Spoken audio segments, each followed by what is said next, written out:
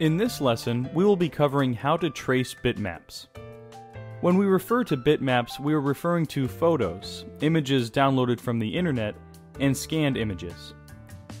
Bitmaps have to be traced if we want to cut them with vinyl. The reason for this is that cutters only understand line and vector paths. Bitmaps, on the other hand, contain dots, or what are called pixels, that create the image or photo. Thus, tracing is a way of outlining or tracing a bitmap automatically. This feature is mostly useful in converting bitmap logos to an outlined or traced object.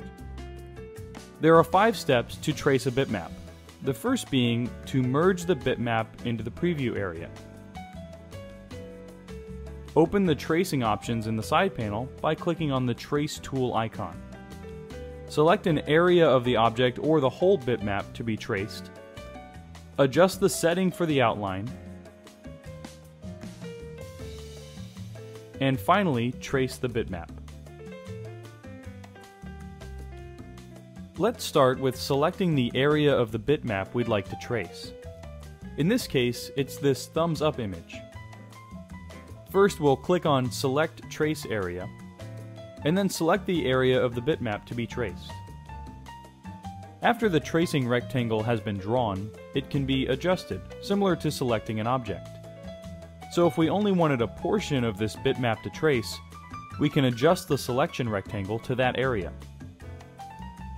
Once the area to be traced is selected, a yellow trace area around the bitmap will appear. It is this yellow area that trace lines will follow when outlining. The options in the side panel for tracing will adjust the yellow area. Let's review some of these settings and how they can affect the yellow area and tracing.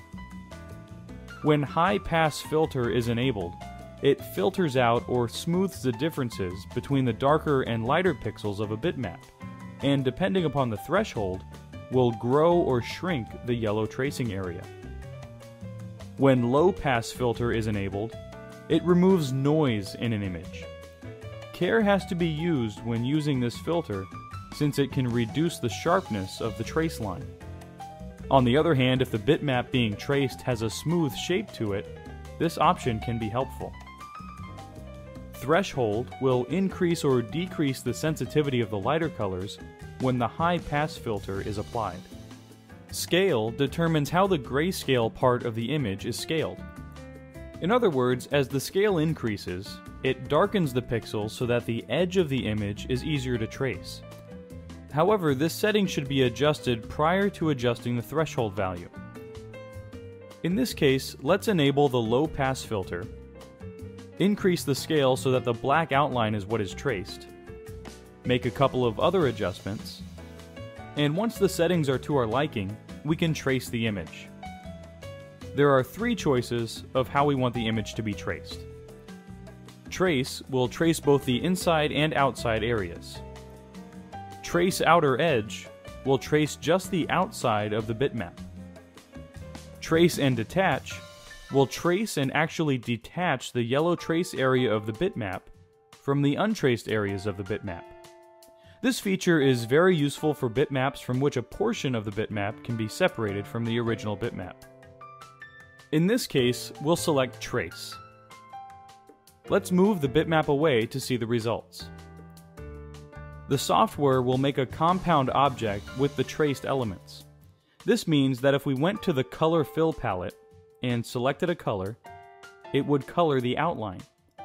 In this case though, we'd want to color the insides of the traced object. Let's undo the color, click on the Object pull-down menu, and select Release Compound Path. Now we can just start selecting different elements of the object and color them.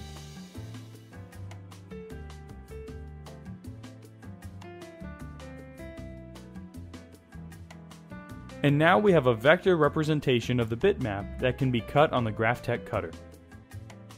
In this next example, we have only one color. To trace this image, let's click on the Trace tool icon. Let's adjust the high pass filter so that the yellow fills in a good portion of the black area that makes up the logo. And finally, since it doesn't have any white space within the logo, we can just click Trace Outline. And the bitmap is traced, giving us the exact outline version of the bitmap. Our final example is to outline this bitmap. This time though, we're not tracing the individual colors since it would be too hard with all the gradients involved, but instead we're creating a single contour cut line for the print and cut process.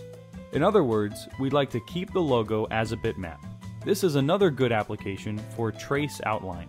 So we will first select the area we need to trace by clicking on Select Trace Area. Next, we can increase the high pass filter to make sure all the edges around the image are solid. Make a couple of other adjustments. And now we can click Trace Outer Edge. If we move the bitmap, we can see the outline. From here, we can create an offset outline. Make it so that it is a little farther out.